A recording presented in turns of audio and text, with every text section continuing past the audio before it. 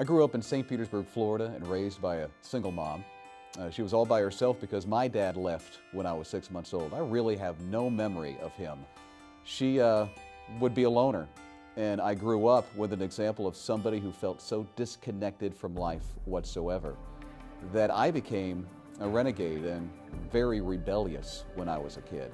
By the time I was a teenager, I was already an alcoholic. I hung around with a bad crowd that got me involved in very bad things, and I did the worst of the worst that a kid could do back in the early 80s. And she had enough of that, because by the time I was 16 years old, she kicked me out of the house. And there was no place to go except a couple of friends' houses on their couch and the streets, and it was a little of both for me. It was one of the worst things that anybody could ever go through. I lived on the streets. I survived out of dumpsters. There were nights that I woke up in a cemetery. There wasn't a day that went by that I couldn't find some kind of a high or some kind of a drink so I could just get out of this reality that I was living in and live in some other world. And I felt so disconnected and so alone.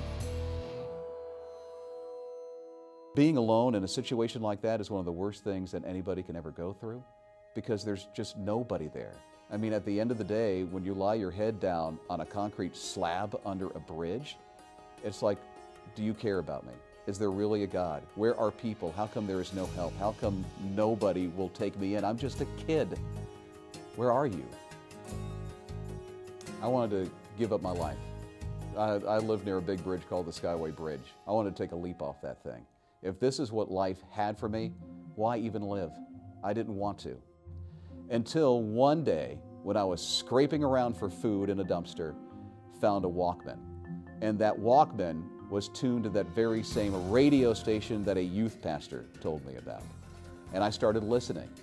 And this radio station would tell me about life in Christ, told me that I was never alone, that God will never leave me, that He'll never forsake me, that I could have a relationship and never be alone ever again. So one night, as I'm listening on my Walkman, this guy says a prayer for me to accept Jesus into my heart. So I prayed along with him, and that began a whole new, fresh life for me. It's amazing how God has taken me from a place where there was despair, where I felt like I was just so alone, and He loved me so much that He introduced His Son on a cross to me through a radio station, and I have it all now. I try to be what I didn't have. I didn't have a dad who loved me. I never had the hugs. I never had the kisses. And I still don't today have from a dad, "I'm proud of you, son." And so I work as hard as I can to the best of my abilities to hug my kids, to tell them I love them, just to say that I'm proud of you. Yo, Rob Dempsey and Kristen Roberts. This is 647. Okay. I am privileged every single day to do what a guy did for me who never even knew me when I was just a teenager living on the streets in St. Petersburg, Florida. I can tell people that God loves them.